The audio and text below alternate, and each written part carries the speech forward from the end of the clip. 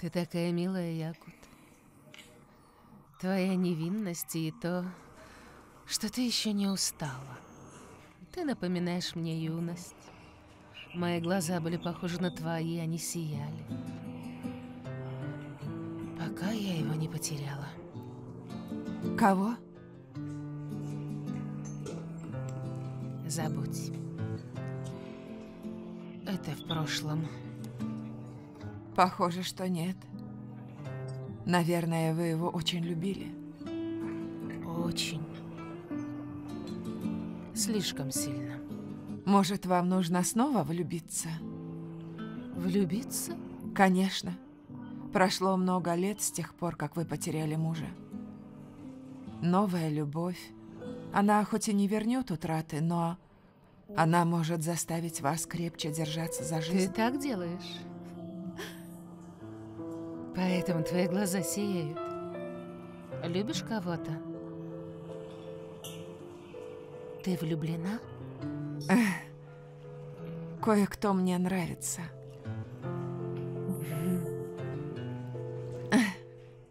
Цени свою молодость, Якут. Время пролетает так быстро. Всю свою жизнь я боролась с исчезнувшей частью, которая была внутри меня. Это причиняло мне столько боли. Я потеряла себя. Забыла о любви. Не забывай об этом. Не забывай о любви. И если ты оставишь это чувство, ты рискуешь никогда не найти его.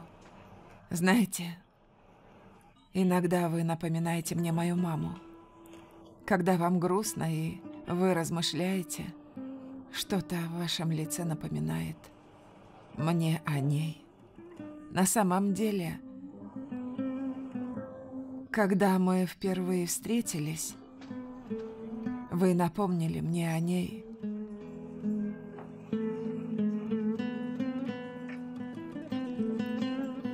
Мне пора завтра на учебу. Конечно. Я задержала тебя. Не говорите так, мы прекрасно провели время. Большое тебе спасибо, Якут. И пусть этот разговор будет секретом. Хорошо. Будьте добры. Счет, пожалуйста.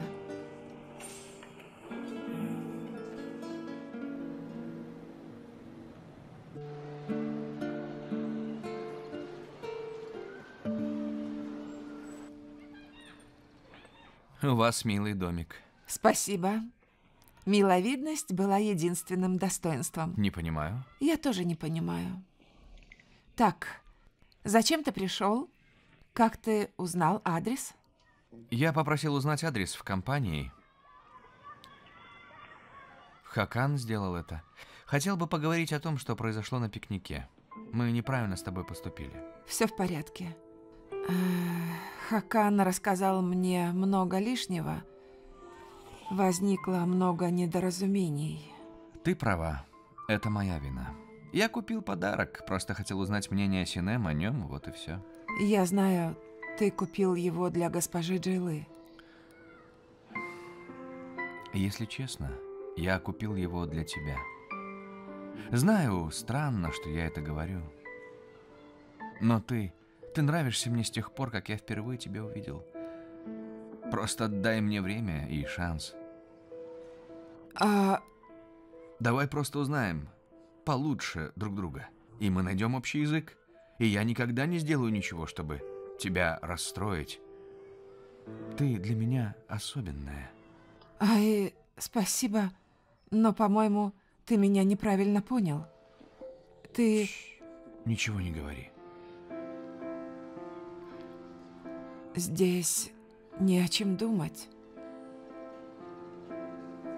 Хорошо. Но я все равно буду ждать тебя. Когда ты откажешься от человека, которого любишь, я буду тебя ждать.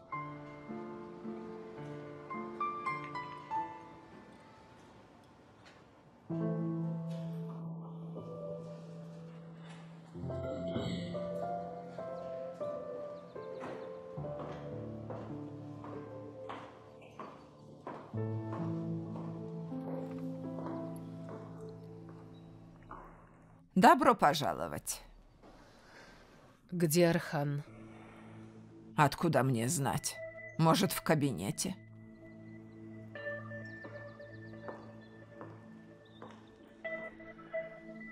Орхан? Орхан!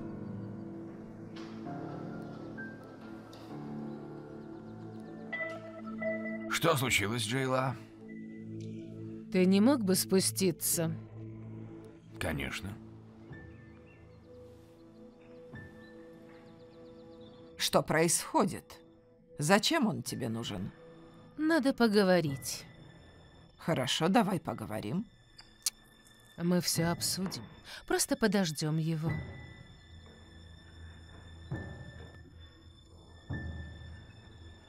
Можешь присесть. Мы все обсудим. Хорошо.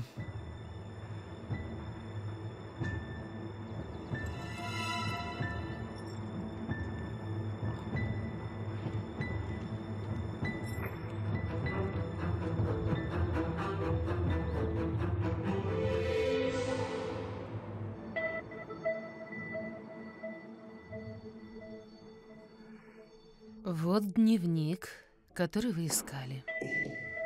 Ага. Ты вернула его. Я не понимаю, почему ты поднимаешь такой шум из этого. Для Энгина нет смысла совершать кражу ради простого ежедневника. Думаю, ты прекрасно это понимаешь, Орхан. И ты, мама, тоже. Какую еще ложь ты говорила? Мне, Дерину, Хакану, Махинура? Что еще нам нужно знать? Чью землю ты пыталась забрать, кроме этой? Ты беспокоишься об этом? А о чем еще? Неужели так трудно было сказать? Я хотел купить ее, но смог только после его смерти. Вы все выставили меня идиоткой. О, боже! Я не должен никому рассказывать о своих деловых встречах. Деловые встречи. Ссора, которая произошла у вас, была очень серьезной. Ты все от нас скрывал как преступник. О, извини, исключая мою мать. О, в чем я виновата? Ты по-прежнему лжешь. Когда я смогу вам доверять? А? Если я не могу доверять своей матери? Я имею в виду, что мы делаем? Зачем все это? Я даже не знаю, что происходит на самом деле. Джейла, ты высказала свою точку зрения. Пожалуйста, успокойся. Расскажи мне, что еще ты от меня скрывала? Я все равно обо всем узнаю. Как бы ты ни старалась.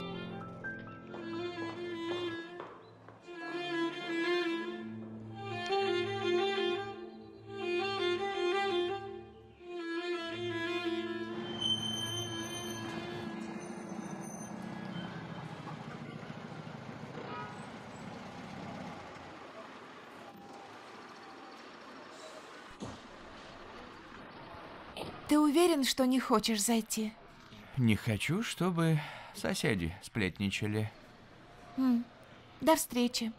Льван, ты действительно думаешь, что мне стоит поговорить с Якут? Послушай, Альпер, я не хочу вмешиваться, но мне не по себе, когда я вижу, как ты расстроен. По крайней мере, ты бы знал, что думает Якут. Как ты думаешь, у меня есть шанс? Если честно, у Якут есть кое-кто в голове, но не все так просто. Это лишь небольшая вероятность. Кто? Альпер, пожалуйста, не спрашивай об этом. Я не хочу оказаться в роли сплетницы. Ты права. Извини. До встречи. До встречи.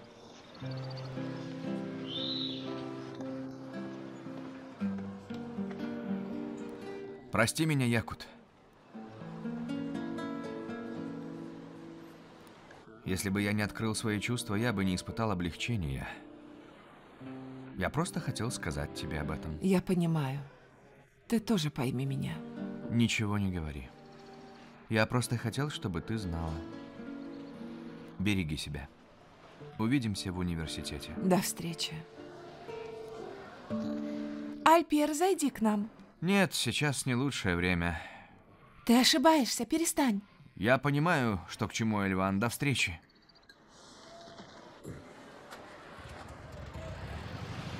Ты был у нас? Да, я только зашел. До встречи.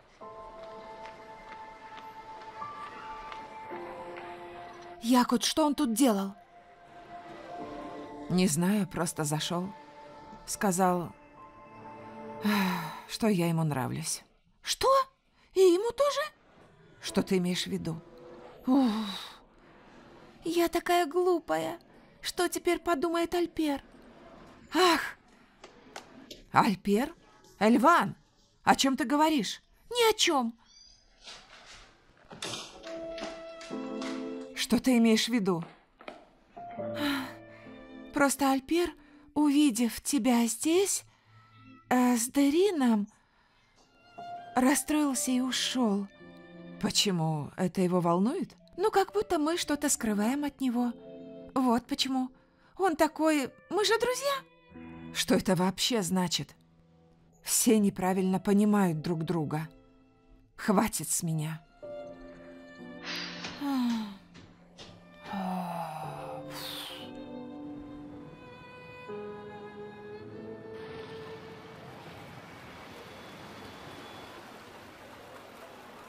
Это действительно красивое место. Это в центре города, но я здесь никогда не был. Можно бесплатно осмотреть. И напитки дешевые. Мы часто сбегали сюда и просто мечтали. Под «мы» я подразумеваю обычных людей. Сбегали откуда? Из школы. В какой школе ты училась? Забудь об этом.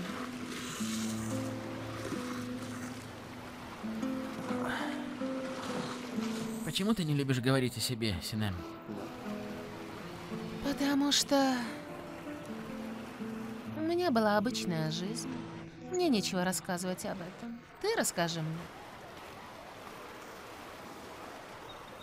Например, что вы делали с Дерином? Что у вас общего? Расскажи мне. Ничего общего. Ему нравится машина, а мне девушки. Шучу. Нам обоим нравятся и девушки, и машина. Что еще? Иногда он повторяет за мной. Что именно? Это ситуация с цепочкой. Ой, опять эта цепочка. Вообще-то это была моя идея, потом ситуация запуталась. Что ты имеешь в виду? Как все запуталось? Подожди. Я сейчас достану кое-что из твоего кармана. То есть из моего кармана. Можешь взять, если хочешь, это все равно твое.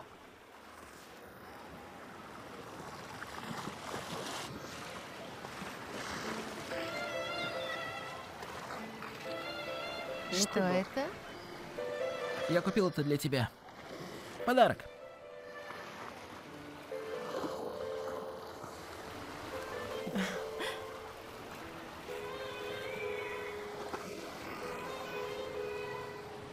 Ангел.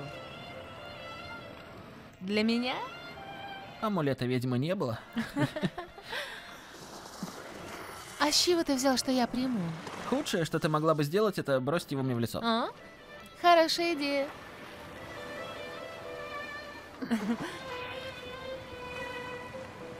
Спасибо, правда. Но не делай так.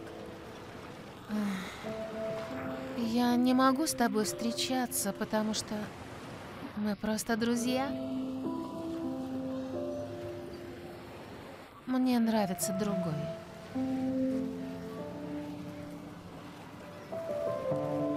А кто?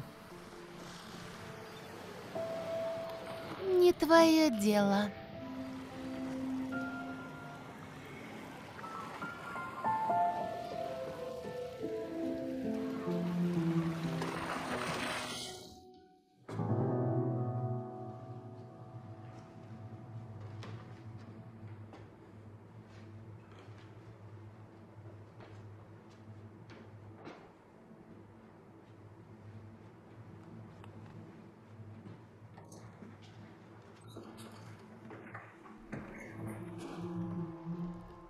Орхан, что произошло? На кого кричала Джейла? Она поругалась с Сюзан?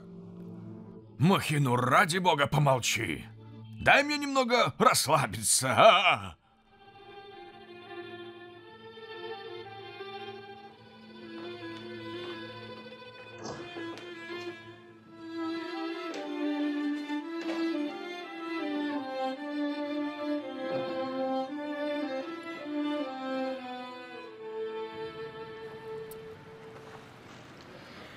Поехали. Нам долго возвращаться. Да, хорошо, достаточно. И что мне с этим делать? Выбросить? Да. Тебе совсем не понравилось? Ты не можешь вести себя так, будто бы это всего лишь сувенир, или что ты нашла это на улице?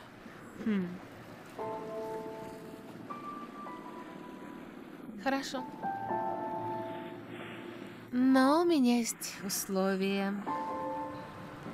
Какое? Не знаю, можем немного повеселиться.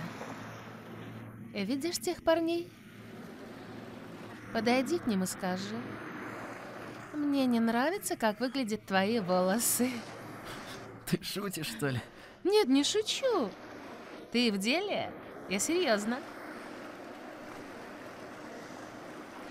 Я не могу поверить, что делаю это.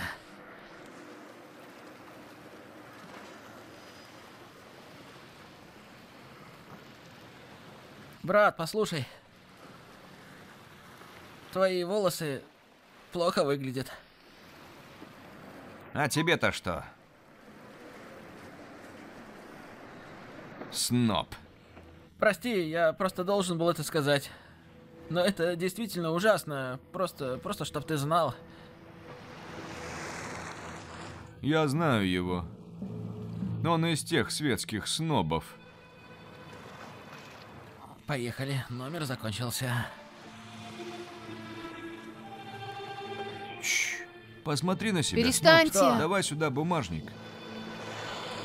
Хакан, уходи. Что ты делаешь? Я сказал. Слушай, нет у меня давай никакого сюда, бумажника. быстро, бумажник. Клянусь, у меня его нет, посмотри.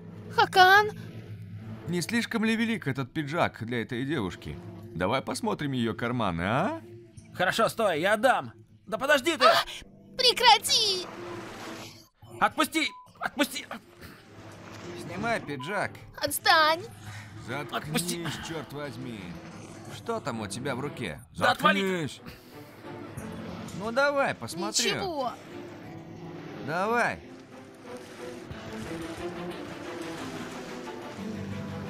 Отойди от нее! Ты с кем, думаешь, связался? Неприятности ищешь? Я убью тебя. Хакан! Это так важно?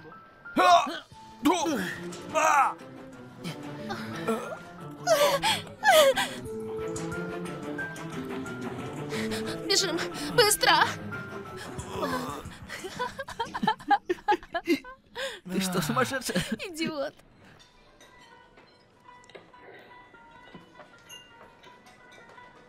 Итак, Энгин, что ты теперь будешь делать? Ты потерял работу и любовь в один день. Я ничего не потерял. Наоборот. Я стал ближе к своей главной цели. Где Джейла во всем этом? Она тоже в этом участвует? Я не знаю. Но она либо не знает, что происходит,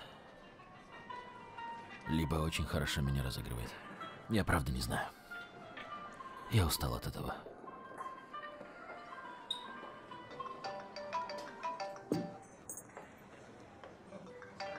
Ее ассистентка. Ответь.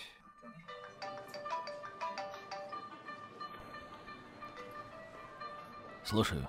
Добрый вечер, господин Энгин. Вы заняты? Якут, я слушаю. Я не смогла до вас дозвониться. Ваш телефон был выключен. Пришел факс. Свидетельство собственности на дом. Да, я знаю, Якут. Я разобрался с этим. Спасибо тебе. Спокойной ночи. Спокойной ночи.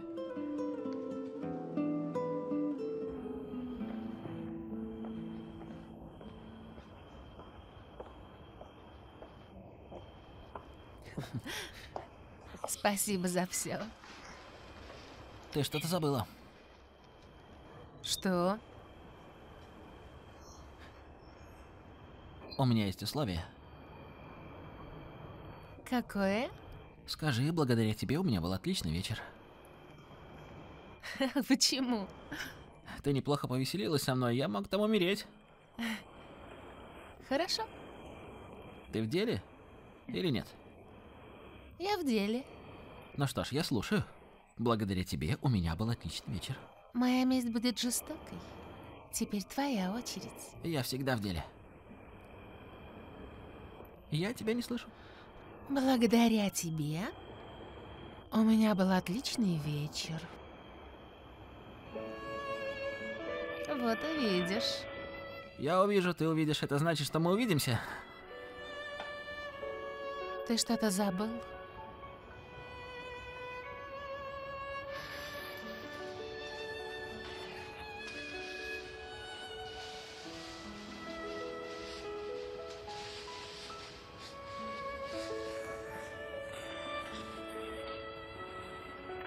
Спокойной ночи.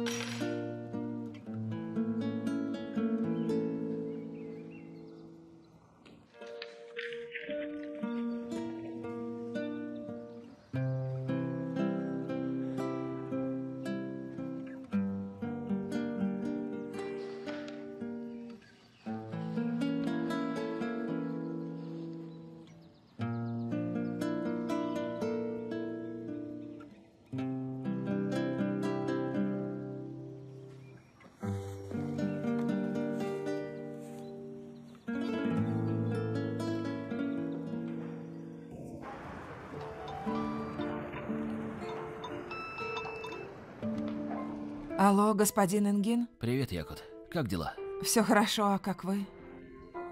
Ты вчера звонила. Я был немного расстроен, поэтому мы не смогли поговорить с тобой. Ничего страшного, я думала, это важно, хотела сообщить, что пришел факс.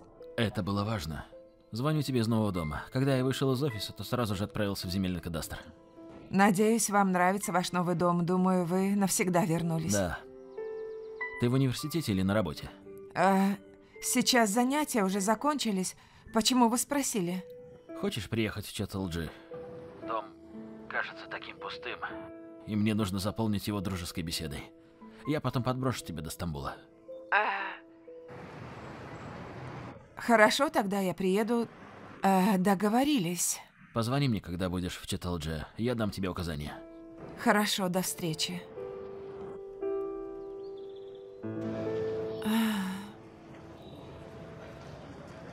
О, вот она, идем.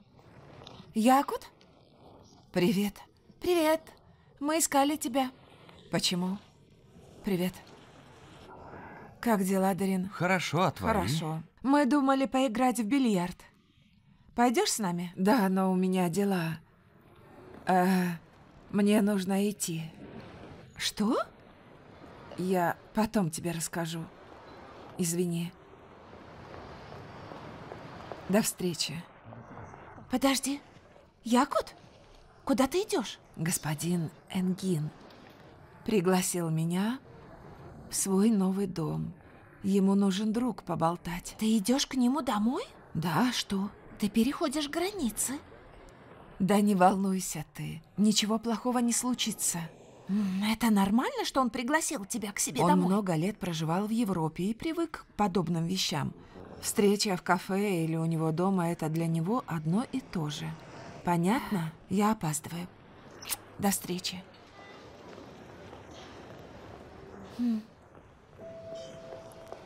Пойдем вместе. Хорошо. Пойдем.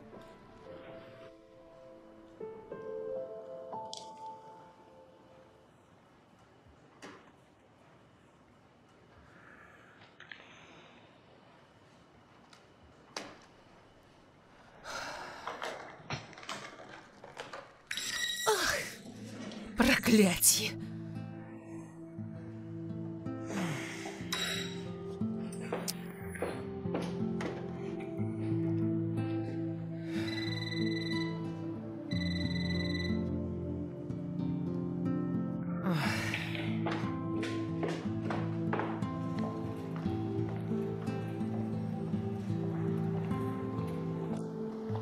Синем, где ты была? Почему ты не за своим столом?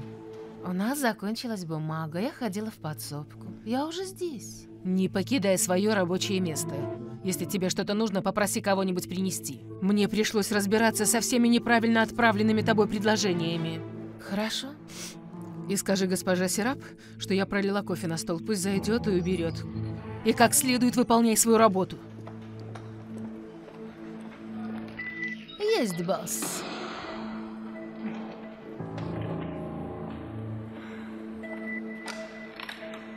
Да, Шенис, я приняла решение. Надо проследить за Орханом. Его поведение изменилось. Да, все. Да, он и на меня накричал. Ты говорила, что знаешь отставного полицейского. Да? Хорошо, хорошо, пришли мне его номер. Выясним, что происходит. Хорошо, хорошо, дорогая, увидимся.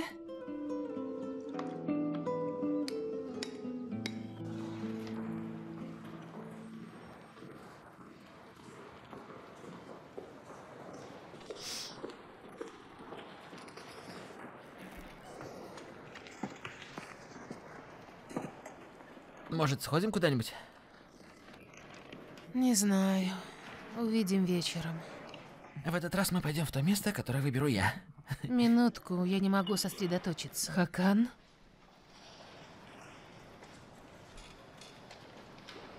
Чем ты занимаешься?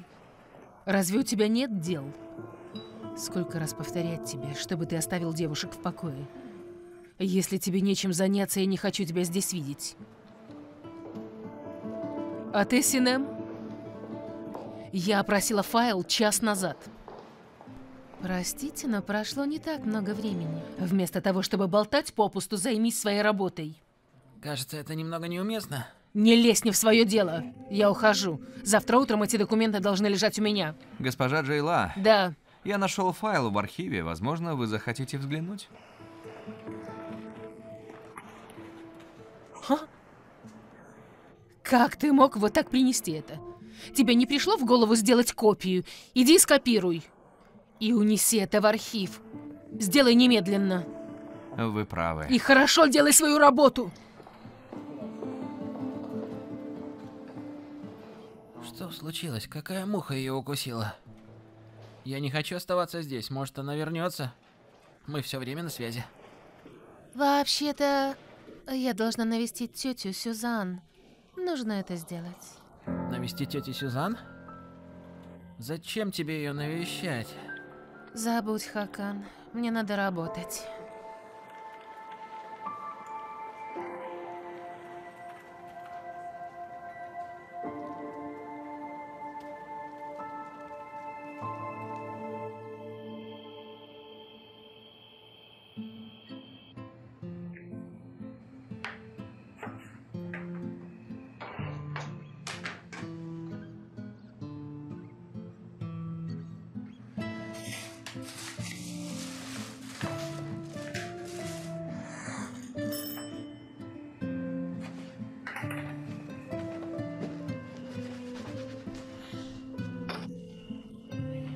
Здравствуйте.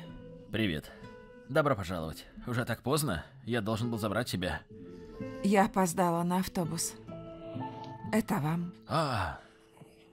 Выглядит потрясающе. Заходи. Заходи, пожалуйста. Заходи. Вот, Якут, давай я покажу тебе дом. Вот он, та-дам! Дом, милый дом. Выглядит отлично. И ваш фартук тоже хорошо. Я готовлю кое-что на ужин. Может, ты поможешь мне? Я поняла. Вы пригласили меня помочь. Нет, я попался. Ты знаешь, что у нас в меню? Паста наполитан. Тебе нравится? Да. Хорошо, тогда иди и помоги мне. Вот, кухня. Хорошо.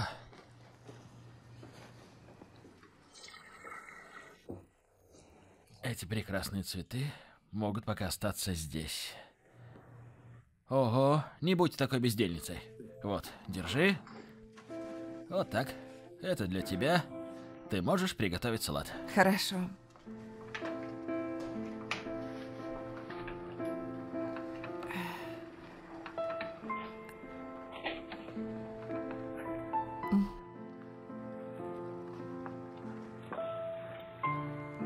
Здорово, тебе идет.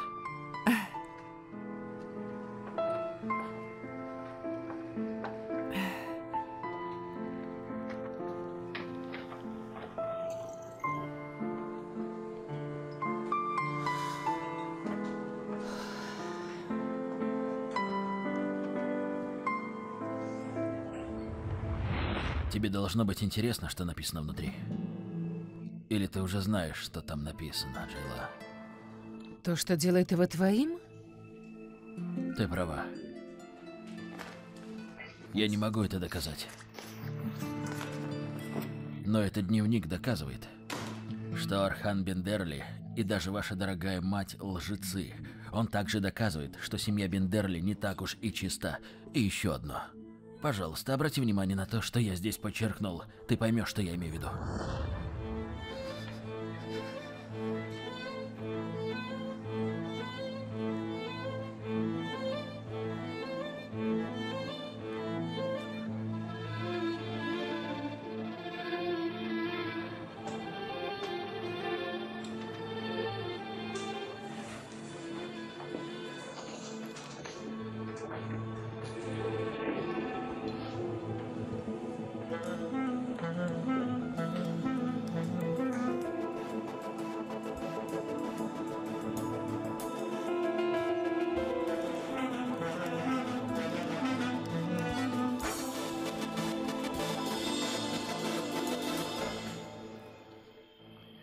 Итак, вот, пожалуйста. Выглядит потрясающе. Думаю, так же вкусно будет. Не спеши, сначала попробуй.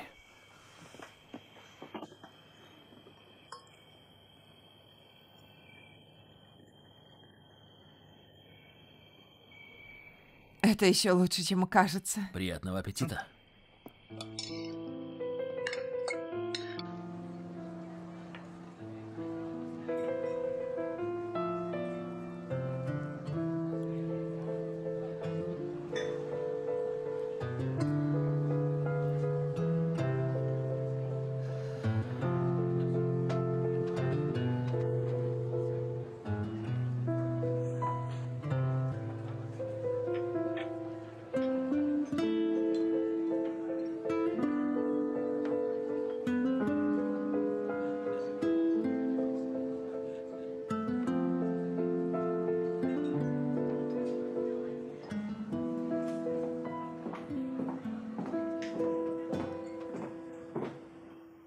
Честно говоря, готовить этот соус я научился не в Италии.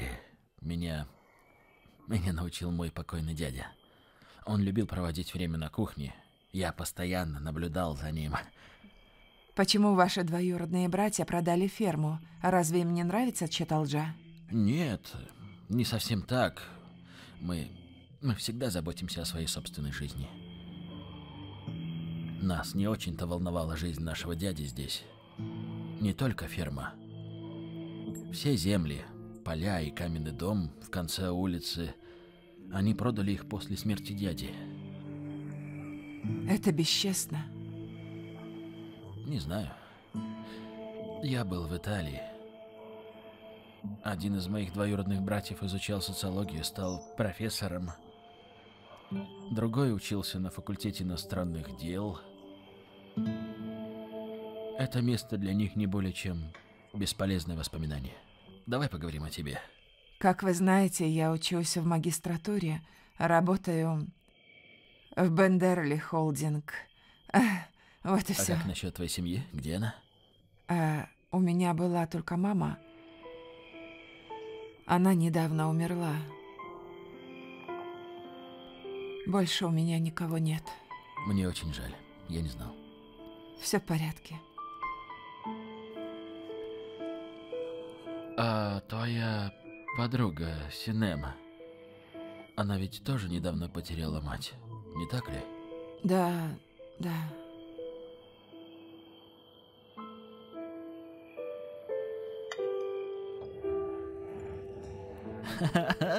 Ты становишься хорошим игроком. Я играю, когда все спят, Хакан. Приятного аппетита. Спасибо. Здесь есть лед? Господин Хакан всегда пьет воду со льдом. Почему ты так говоришь? Можно было подумать. Она права, я не просил лед. Господин Хакан обычно пьет воду со льдом. Каждый день это новый день, Масиде. У меня болит горло. Принеси мне обычную. И еще принеси апельсиновый сок, теплый. Конечно, сейчас. А грейпфрут есть? Да, Смешай грейпфрут с апельсином. Лед не клади. конечно, сейчас. И поторопись. Госпожа Сюзан пришла? Да. Схожу к тете Сюзан. Хорошо. Хорошо. Видимо, она тоже по тебе соскучилась.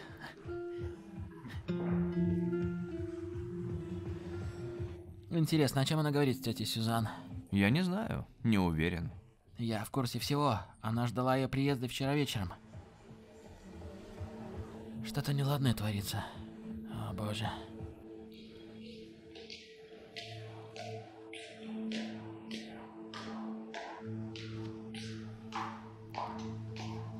Госпожа Синем, Что? послушайте, вы работаете на тех же людей, что и я. Так что не переходите границы. Если я расскажу об этом госпоже Махинур, вас выгонят из этого дома. Вам понятно? Так что знайте свое место. Неужели? Ты такая зануда. Знай свое место, говорит она. Поторопись. Я рассержусь, если мне не принесут мой сок. Следи за своими манерами. Кем ты себя возомнила? Скоро узнаешь. Не волнуйся. Хорошо? Иди. Поторопись. Это девушка-маньячка.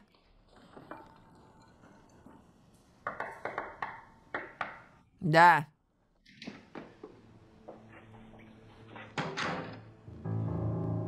Что ты опять тут делаешь? О, бабушка, я скучала по тебе. Чем ты сегодня занималась? Ты со мной очень мало разговариваешь, правда? Что мы можем с этим поделать? Как быть? Что ты хочешь? Хочешь что-то сказать? Да. Мне надоело работать в компании. Я хочу быть с моей мамой. Что? Ты слышала меня? А я больше не хочу скрывать правду. Но мы же обсуждали это. Мы же договорились. Это занимает слишком много времени. У меня не хватает терпения ждать. Я устала. Если ты не скажешь, что я скажу?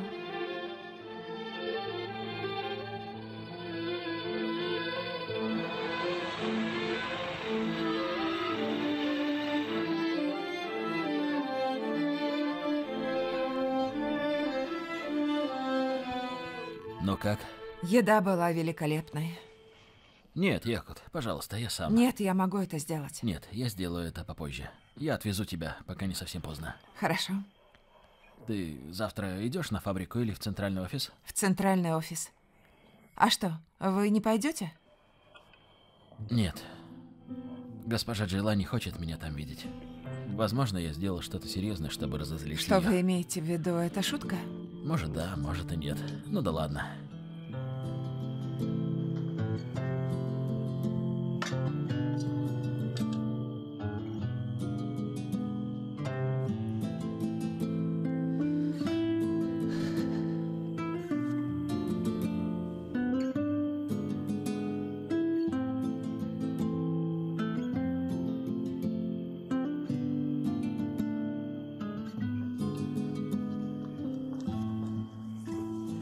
Простите. Я вымою это. Я должна это сделать. Просто оставь это мне, я все сделаю. Да, я... Ой, извините. Ты намочила меня?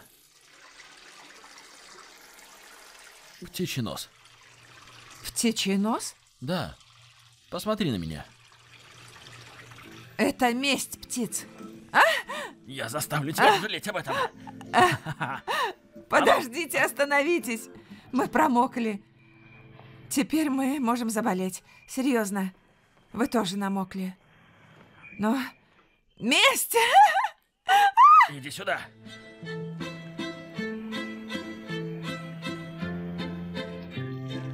Ты продолжаешь это делать? Я знаю, что с тобой сделать. Вот. Вот. Вот. Так нечестно, у меня нет стакана. Ага. Вот это да. Кто пришел навестить меня? Интересно. Не надо. Подожди, я сейчас вернусь. Стой. Я сейчас вернусь.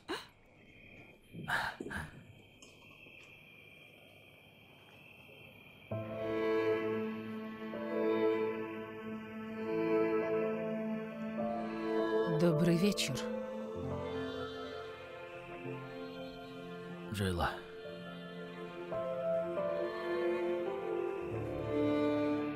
Не пригласишь войти? Не ожидал тебя увидеть, но... Конечно, ты можешь войти. Пожалуйста, заходи.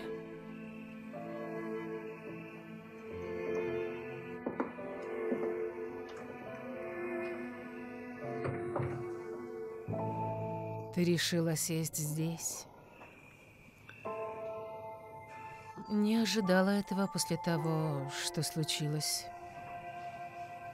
Я сказал тебе, что собираюсь жить здесь. Я хотел быть рядом. Да, но